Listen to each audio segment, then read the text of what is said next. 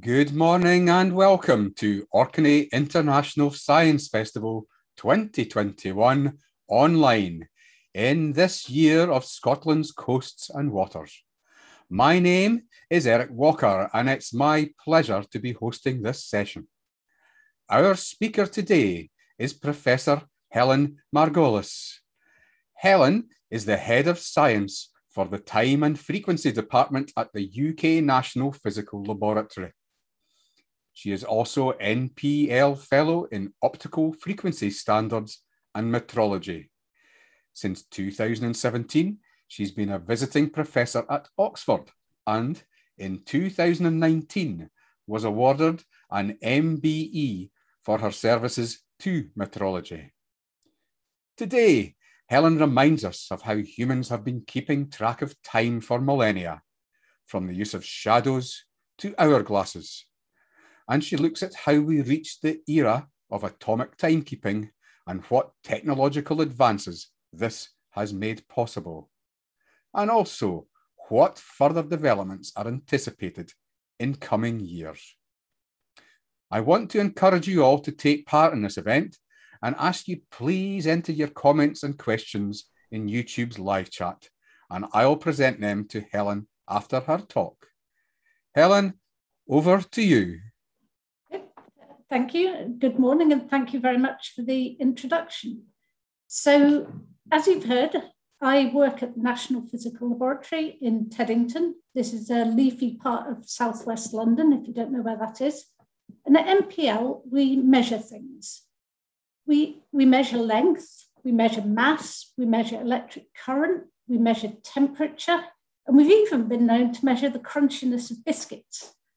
But in fact, we measure pretty much any physical quantity you can think of.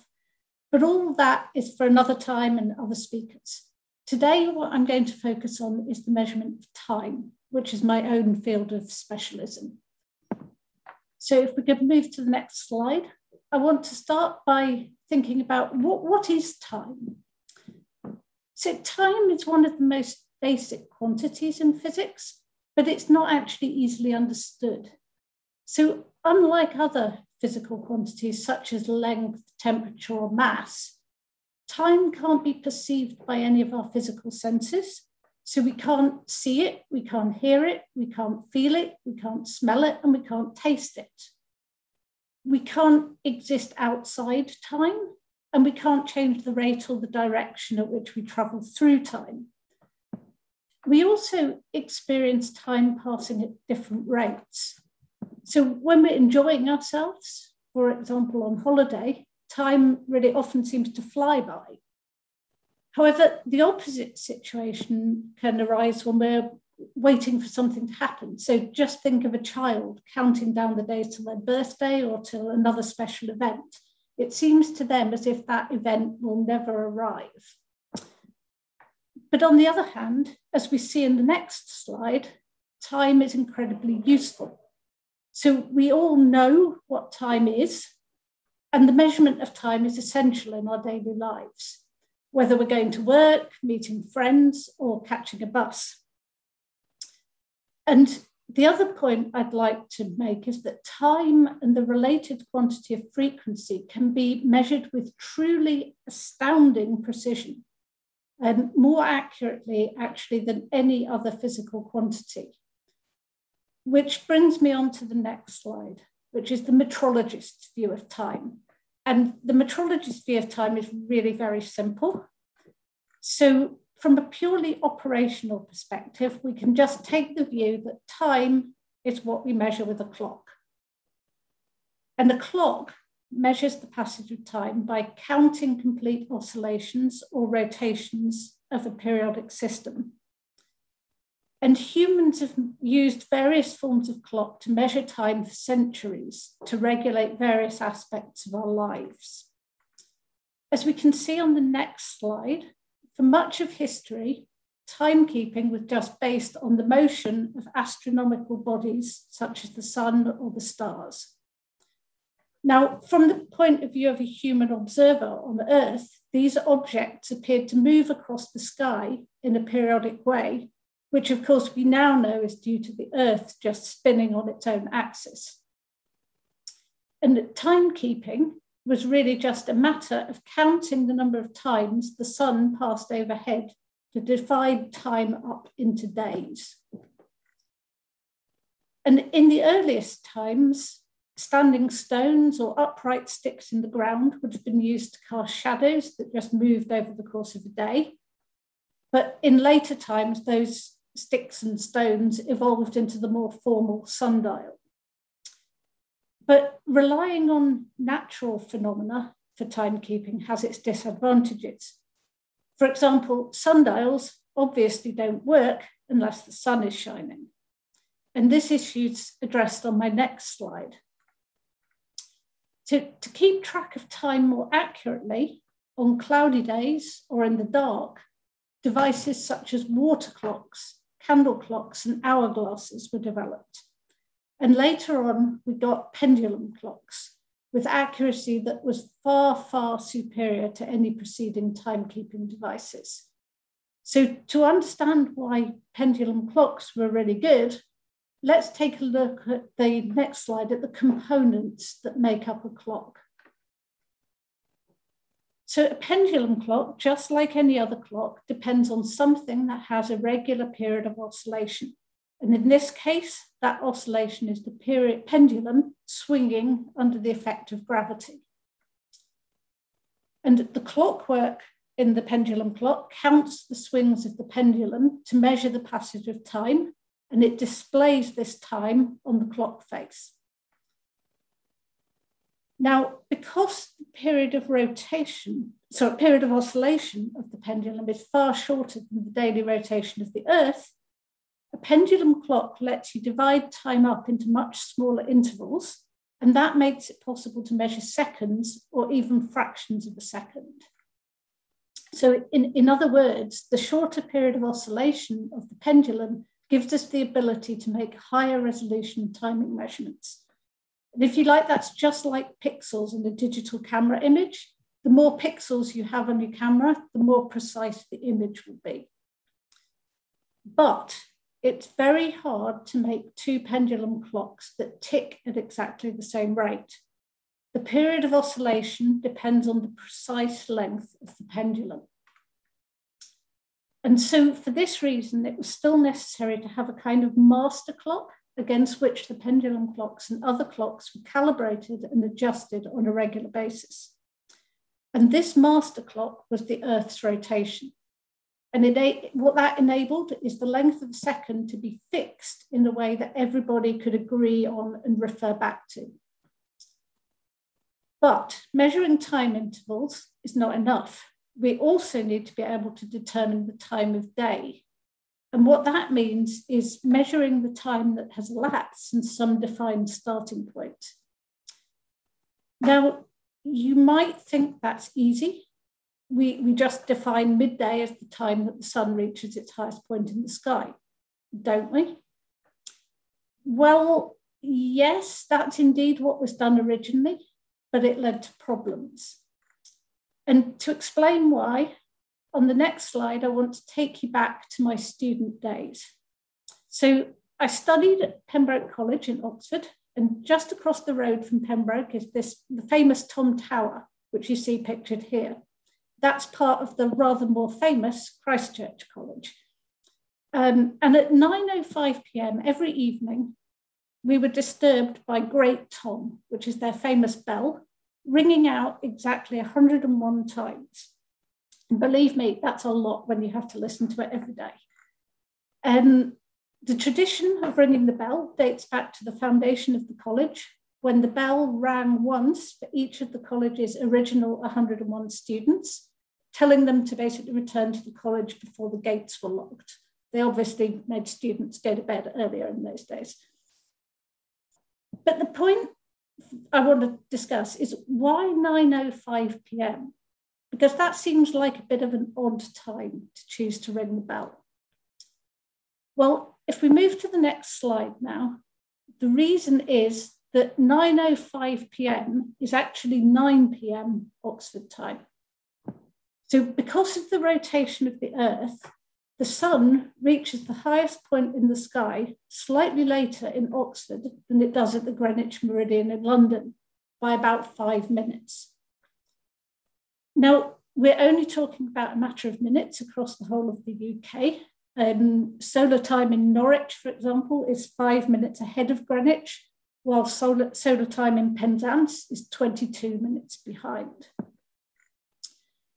But back in the days of the horse and the cart, while travel and communication was very slow, this really wasn't a problem.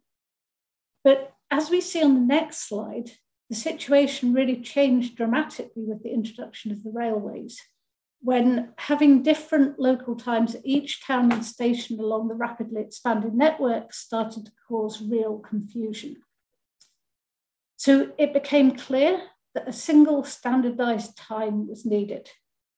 And the Great Western Railway led the way in 1840, and railway time was then gradually taken up by other railway companies over the next few years.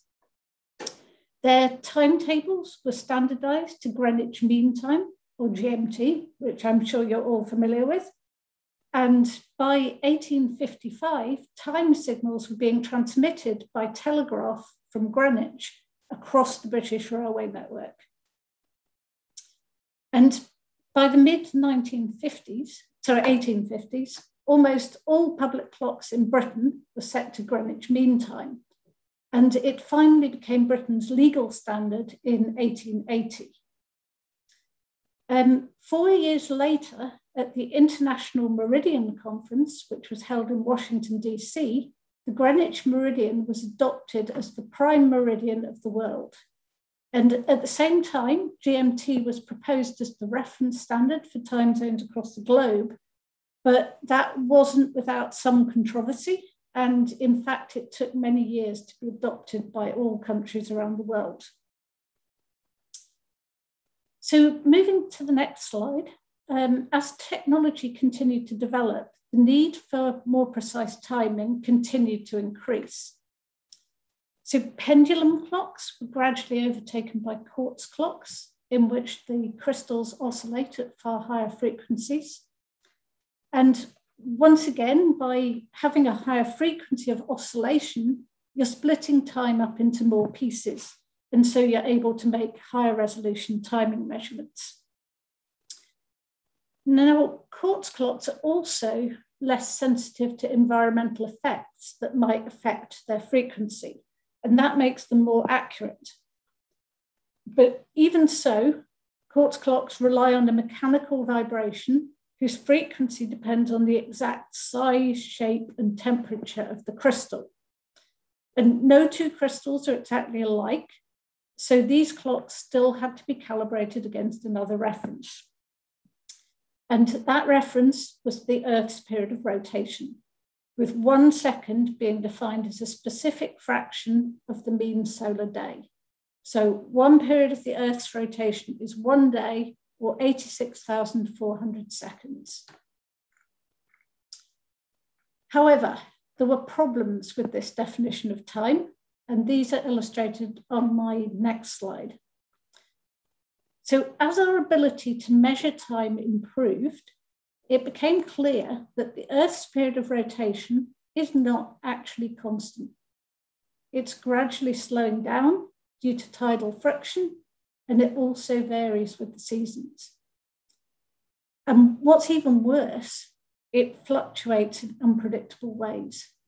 So for example, an earthquake or a tsunami can cause a small but a detectable change in the rate of the Earth's rotation. So if we put that very simply, using the clock Earth as a master clock against which we calibrate all other clocks is not actually that good an approach because the Earth's rotation isn't stable. So it isn't a good standard. Now, as is shown on the next slide, the idea that astronomical definitions of time had problems wasn't actually new. In fact, these problems have been pointed out by no less a figure than James Clerk Maxwell at the 1870 meeting of the British Association for the Advancement of Science. And I'm going to quote what he said. "Yet, after all, the dimensions of our Earth and its time of rotation though relatively to our present means of comparison, very permanent, and not so by physical necessity. The Earth might contract by cooling, or it might be enlarged by a layer of meteorites falling on it, or its rate of revolution might slowly slacken, and yet it would continue to be as much a planet as before. Now, as we've already seen, Maxwell was right. The Earth's period of rotation isn't constant. But he even suggested what we could do about it. So as we see on the next slide, he went on to say, but a molecule, say of hydrogen, if either its mass or its time of vibration were to be altered in the least, would no longer be a molecule of hydrogen. If then we wish to obtain standards of length, time, and mass, which shall be absolutely permanent, we must seek them not in the dimensions or the motion or the mass of our planet, but in the wavelength, the period of vibration, and the absolute mass of these imperishable and unalterable and perfectly similar molecules. Now, Maxwell was completely right. That is exactly what we do today in the International System of Units, the worldwide system that metrologists agree on to use for measurement. But Maxwell was way ahead of his time. Science and technology simply weren't ready at that point to turn his vision into reality. The next slide illustrates the big step forward, which was made at the UK National Physical Laboratory, or NPL, where I work today. And it was at NPL in 1955 that these two men, Louis Essen on the right and Jack Parry on the left, produced the first working cesium atomic clock. And that clock used a chemical element called cesium to measure time. And it really set in motion a revolution in timekeeping. My next slide illustrates how atomic clocks work. So in very simple terms, they rely on the fact that atoms only absorb electromagnetic radiation at very specific frequencies. So more specifically, cesium atoms absorb microwave radiation at a frequency that is a bit over 9 billion hertz, or 9 billion oscillations per second. So to make a clock, what we do is we tune the frequency of a microwave source so that it exactly hits the resonance frequency at which the cesium atoms absorb. And then we use a feedback loop to make sure that the frequency of the source doesn't drift away from that very specific value. So the oscillations of the microwave source act like the pendulum in a grandfather clock, providing the ticks of the clock, which we count electronically. But compared to a pendulum clock, the frequency of the oscillation is orders of magnitude higher, giving us much better timing resolution. And the other point is that every cesium atom absorbs at exactly the same frequency. So in principle, anyone who builds a cesium atomic clock can be sure that it will tick at exactly the same rate. And remember, the same is not true of a pendulum clock. The tick rate depends on the length of the pendulum. Now, Essen immediately realized that cesium clocks were far superior to using the rotation of the Earth as a standard. And as we see on the next slide, he was obviously well aware that just having a fantastic new clock in his lab wasn't enough. He also needed to make the NPL authorities aware of his achievement. And he later wrote in his memoirs, "We invited the director to come and witness the death of the astronomical second and the birth of atomic time."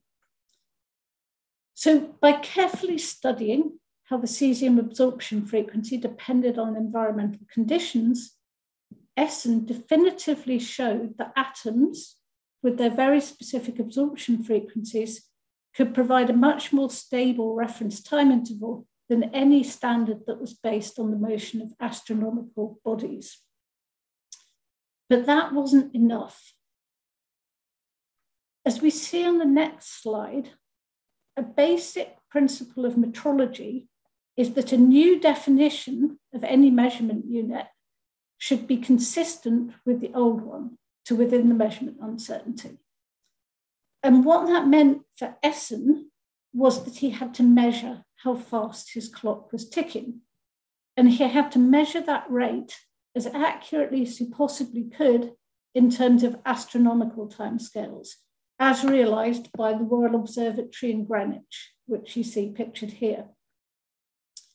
And he achieved this measurement in collaboration with an astronomer from the United States Naval Observatory, William Markovits. And the result they achieved in 1958 was this one that you see here. But as I've pointed out on my next slide, one person alone can't just decide to change the way the second is defined. It has to be agreed globally. The other point is that one clock on its own is not enough, because if that clock stops ticking for any reason, then we'd lose track of time. So other scientists around the world set about building their own cesium clocks and checking that they were consistent with Essen's clock. And eventually, in 1967, this committee, the Consultative Committee for the Definition of the Second, decided that the time had come to redefine the second. And the second, from then on, became the duration of 9,192,631,770 periods of the radiation corresponding to the transition between the two hyperfine levels of the ground state of the cesium-133 atom. Or, in other words, we can count exactly this many oscillations of a microwave source tuned to the resonance frequency of the cesium atom, and that is what defines the length of the second. And this number you see here in the definition is exactly the frequency that Essen and Markovits had measured back in 1958. So moving to the next slide, what we've found now is that the other base units, the international system of units, have followed where the second has led. In 1983, the meter was redefined in terms of the speed of light in a vacuum. And in 2019, no fewer than 4 base units, the kilogram, the Kelvin, the ampere, and the mole, were redefined in terms of other fundamental physical constants. At the same time, it was decided that the definitions of all the base units should be written in the same form. And so the definition of the second was tweaked a bit to the form of the words you see here. But this really was just a change of phrasing. There was no change to how that definition was realized in practice. And in fact, the choice of the cesium transition back in 1967 as the basis for the definition has proved to be a very, very good choice. As illustrated on the next slide, cesium, sorry, can I have the next slide, please? Cesium clock technology has evolved, sorry, no, the previous one. Thanks. Cesium clock technology has evolved significantly since Essen's day, and this has enabled enormous gains in precision to be achieved. So Essen's first clock had an accuracy of approximately 10 microseconds per day. And that might seem very, very good, but today that makes it a museum piece. And in fact, it sits in the making of the Modern World Gallery in the Science Museum in London. Today's best cesium atomic clocks look like what you see on the right of this slide, and they have accuracies nearly 1 million times better. They're quite a bit more complicated than Essen's first clock, but the principles are fundamentally the same. And the big difference is really that in Essen's clock, the atoms are hot, whereas in today's cesium fountain atomic clocks, they are really, really cold, just a few thousandths of a degree above absolute zero. So what difference does that make? Well, if the atoms are hot, they jiggle about more. And when an atom moves, the frequency at which it absorbs changes slightly due to the Doppler effect. That's the same effect that causes the apparent change in pitch of the siren on the police car as it passes by. So depending whether the atom is moving towards or away from the microwave source, its absorption frequency is different. And that makes the frequency of the clock less stable. Obviously, the less the atoms jiggle about, the better. And so cooler atoms make better clocks. And the clock you see pictured here on the right is the primary reference for the UK national timescale, and it also contributes to the international timescale Coordinated Universal Time, or UTC for short. That's the timescale which globally we have agreed should be used as the basis for all civil timekeeping. But who cares about having such accurate clocks? Well, actually, we all do. My next slide shows how time has become a kind of invisible utility. So we might not always realize it, but precision timing underpins many of the technologies we've come to depend on in our daily lives. So mobile phones, the internet, financial trading, electric power grids, and satellite navigation systems all rely on time and frequency standards to operate properly. Without stable and accurate timing, they simply wouldn't work. For example, modern digital telecommunications networks rely on accurate synchronization to ensure that the switches routing the digital signals through the networks all operate at the same rate. So if they didn't, data packets would end up getting lost or arriving at the wrong time, and that would result in garbled messages. So as we become more and more reliant on the telephone and the internet, we're becoming more dependent on atomic clocks. Satellite navigation systems also rely on accurate atomic clocks. This time, clocks on board the satellites orbiting the Earth. So GPS works by measuring the time it takes for signals to get from the satellite clocks to your receiver on the ground.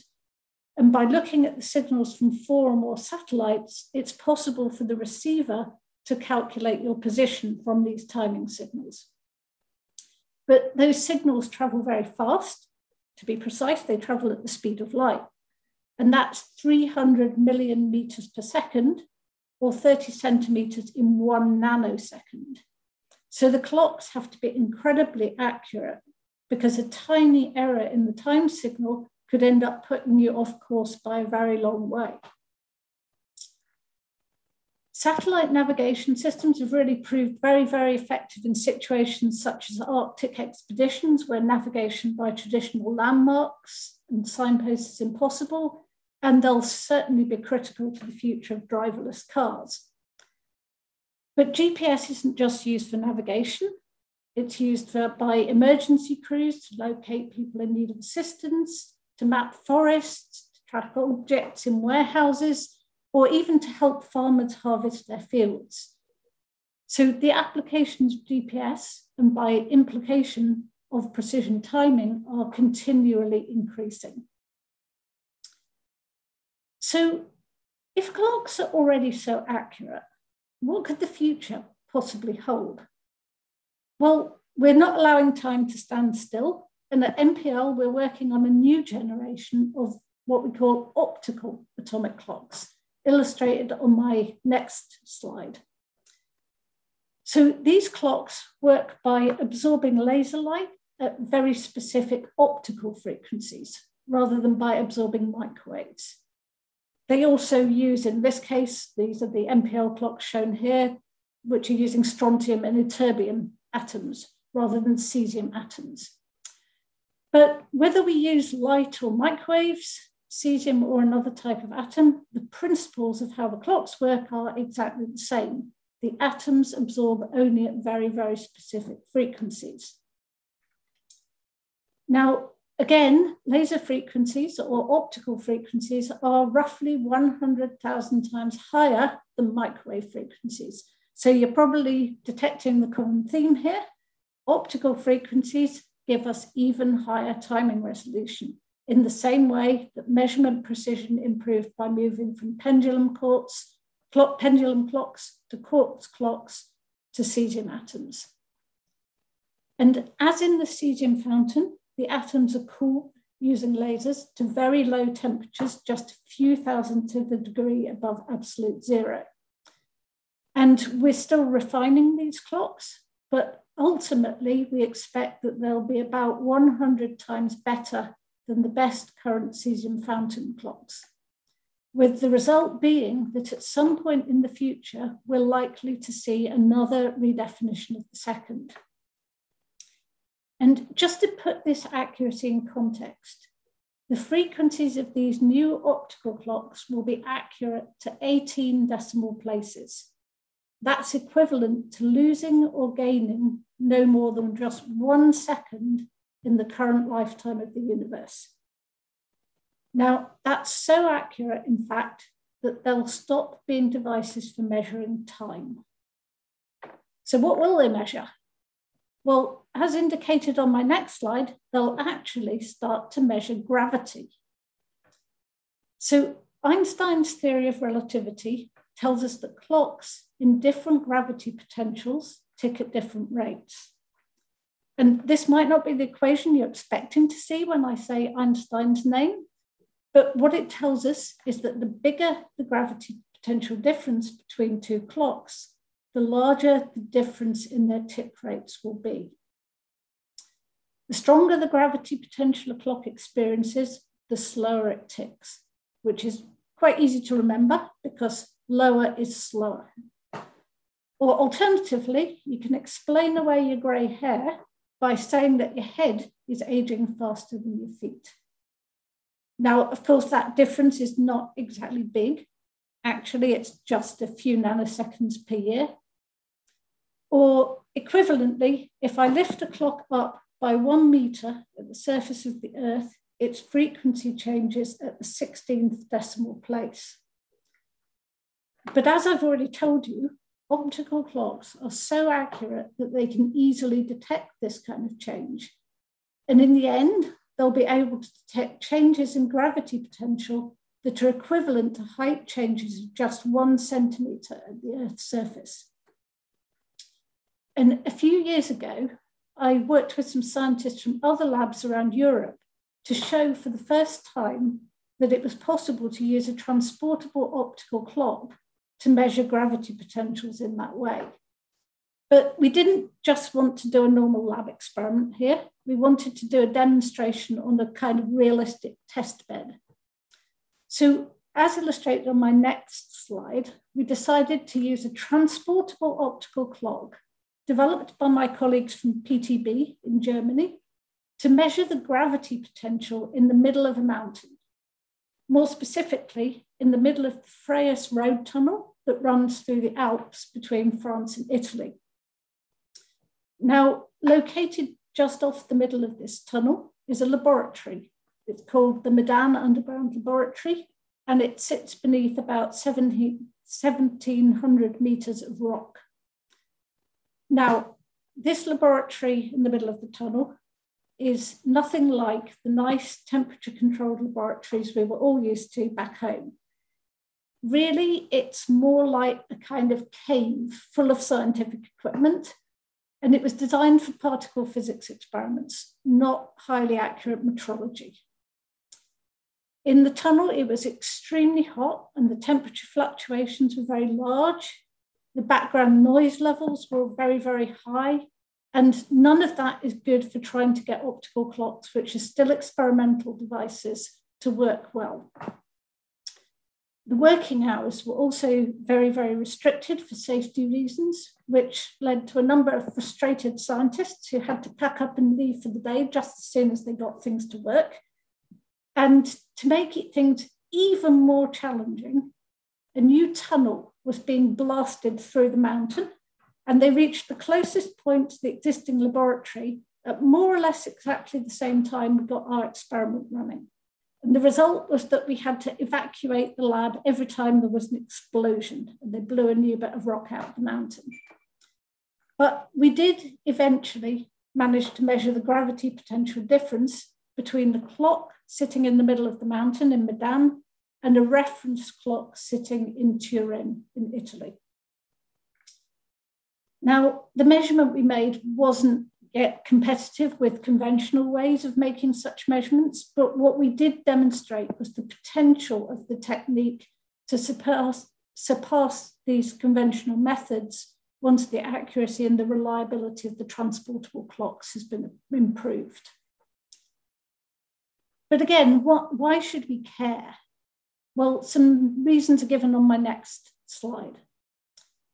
With optical clocks, it will in future be possible to make measurements of the Earth's gravity potential at very specific points.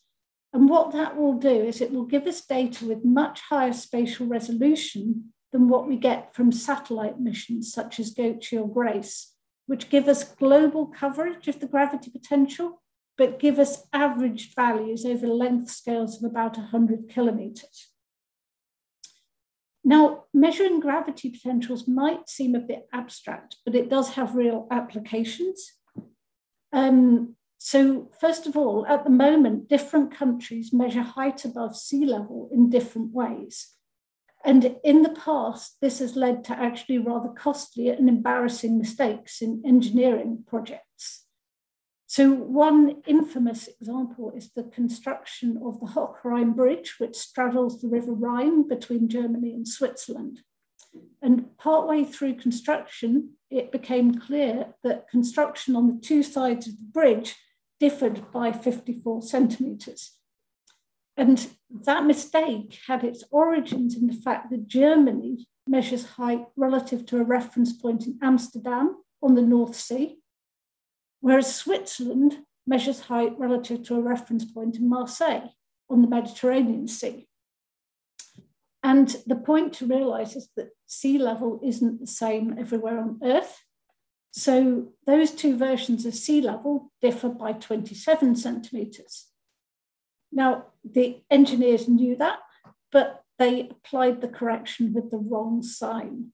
And what that meant was that the difference got doubled instead of being reduced to zero. Of course, further checks might have fixed that problem, but optical clocks could be used in the future to bring consistency between different national height systems, introducing a global standard and avoiding the possibility of problems like that arising. Optical clocks could also be used to monitor changes in gravity potential.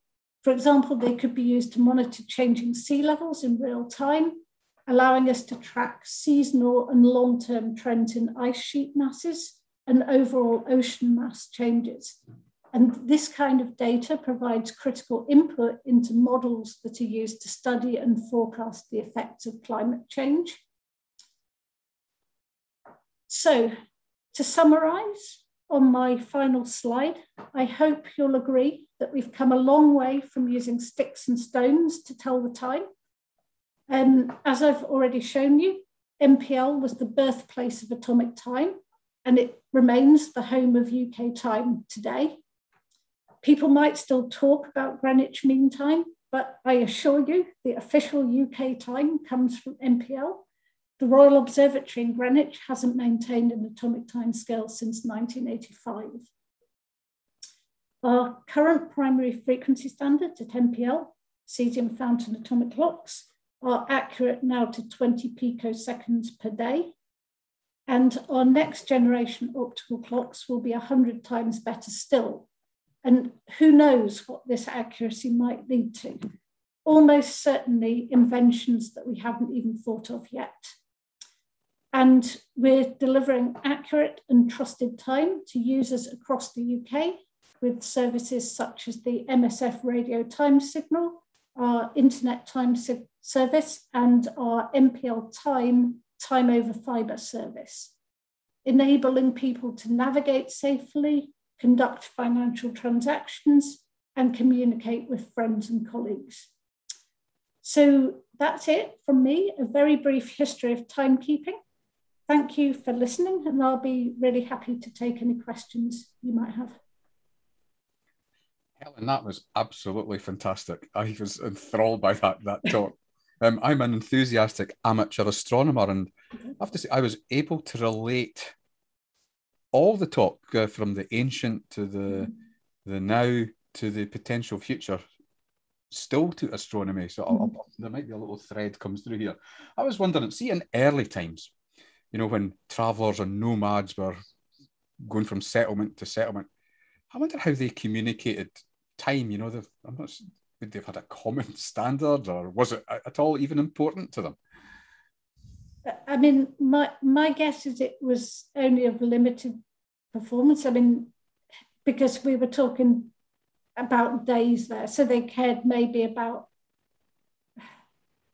yeah, when was it time to eat, get up, go to bed. And I guess they just were driven by the daylight hours. Yeah. So probably communication was so slow that they didn't need much more than that. They probably only needed a coarse measure. It didn't have to have any precision. Yeah. And it's really timekeeping evolving in parallel with technology and the speed of communication and navigation. I think they're just so inherently linked. Yeah.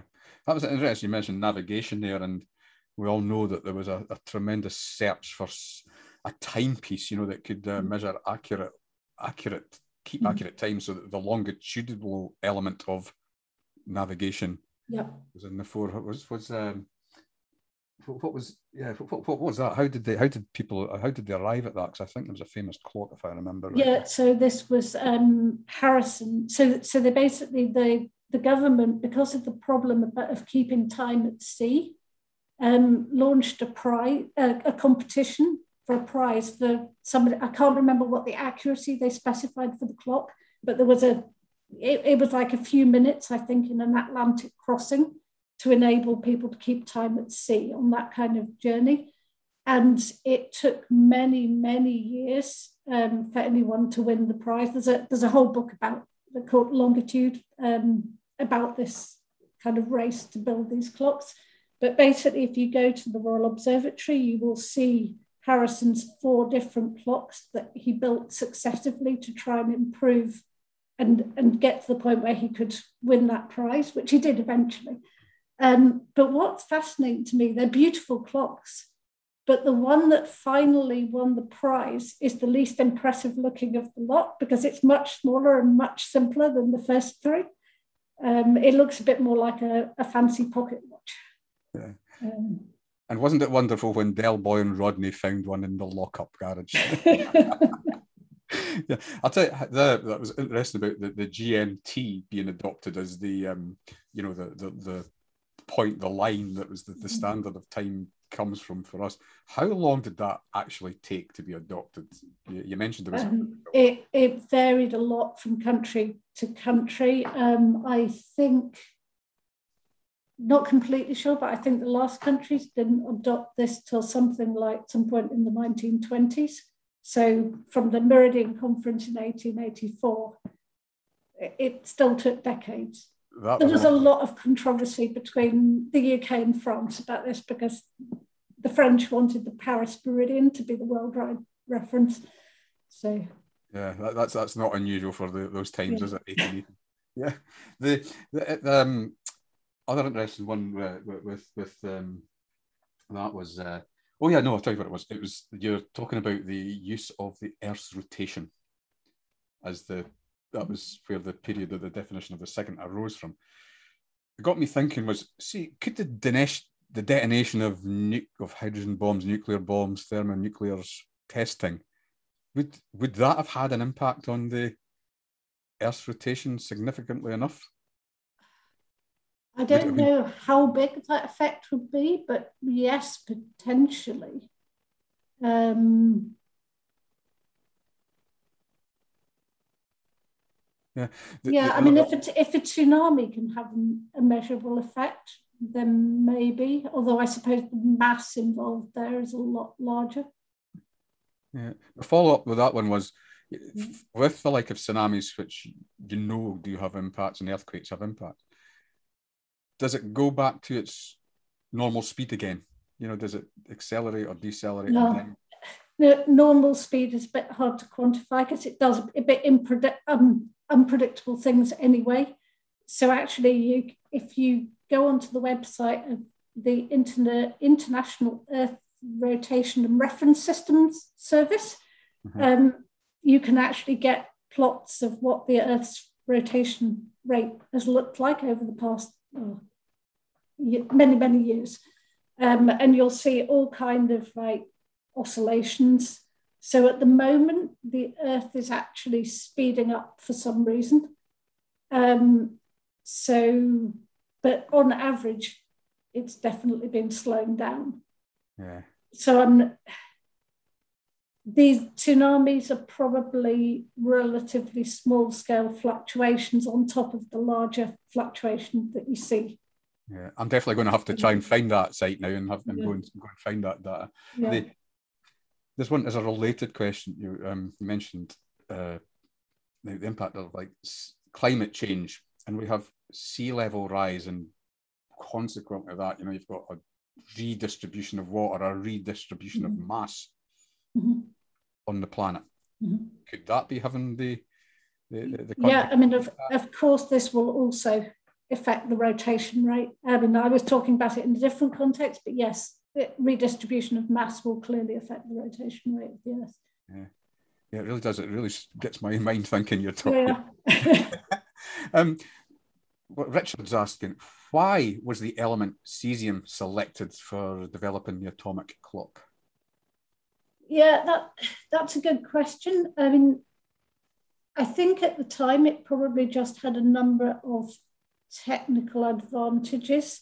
So, I mean, one point would be that it has a reference frequency that was at a convenient one for microwave source technology that existed at the time. Another point is that it actually has a relatively low point. You can get good vapor pressure from cesium at a relatively low temperature compared with some elements. So this is convenient for creating the vapor that you need for clocks. But I'd say it's fortuitous that it's still a good element today, because I mentioned that we use really, really cold atoms, and this needs lasers to cool them down. And it's just chance, really, that cesium turned out to be a really good system for laser cooling as well. Yeah. It has convenient wavelengths that are accessible using standard laser technology and so on. So that's just, that could so easily not have been the case, it seems to me.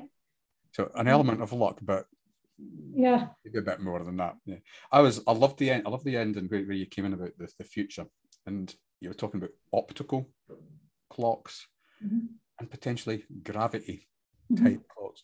And we had a presentation from Martin Henry yesterday about gravitational waves, and it got me thinking, because the two are related. Is there any technology or techniques from the LIGO technology that could be applied to the development of the type of time measuring device that you were? Yeah, that's an excellent question, and absolutely we are already using technology that's very similar to the LIGO technology. So, I mean, I didn't go into any of the details about how the optical clocks work, but we need really, really stable laser sources to probe the reference transitions in the clocks. And when I say stable, what we do is we lock a laser, stabilize a laser to a very, very stable reference cavity, which is quite similar to what they're doing in LIGO, but on a much smaller scale. And so our cavities need to be stable. They're probably something like 0.5 meter long, and their length needs to be stable to about the diameter of an atomic nucleus. So this is completely crazy stability. But what we do is we use mirror technology that's very, very similar to the LIGO mirror technology, and the stabilization techniques are quite similar as well. So the things that limit them, like just the movement of the atoms in the mirror coatings, are the same things that limit the stability of our cavities in the end. So, yeah. That's wonderful. I love it when you can apply things from very, very new front-end research into another discipline. I think that's great. Well, Helen, would you believe it? Time has caught up with us. and we have to finish there. I'd just like to take the opportunity to thank everyone, the viewers who have taken part in this event and who have submitted some very perceptive questions. I would just also like to give you some festival information. Could I ask you to complete a feedback form for us here in the festival? There's a link to it in the YouTube description below. Thank you for doing that. It helps us so much shaping things for the future events. And of course, Helen, thank you so much for that fascinating, enlightening, and timely talk. Apologies for the pun. I wish I'd think that this talk is going to make me much more efficient use of time when I'm preparing for my talks, but unfortunately, it looks like it's just going to more precisely measure how right up to the wire I tend to be when I do my presentations. Anyway, for everyone, the next event in the programme is the Dr. Ewan McKee Memorial Lecture on the Mathematics of the Neolithic at 11:30 a.m, featuring our very own Howie Firth. And I'll look into the thinking of 5,000 years ago. If you're enjoying the festival, please consider donating. Full details of how to do so are below. And don't forget to like us on Facebook, Twitter, and Instagram, and follow our YouTube channel. And please remember, the Festival Club will again be open this evening at 9:30. Thank you all, and goodbye for now.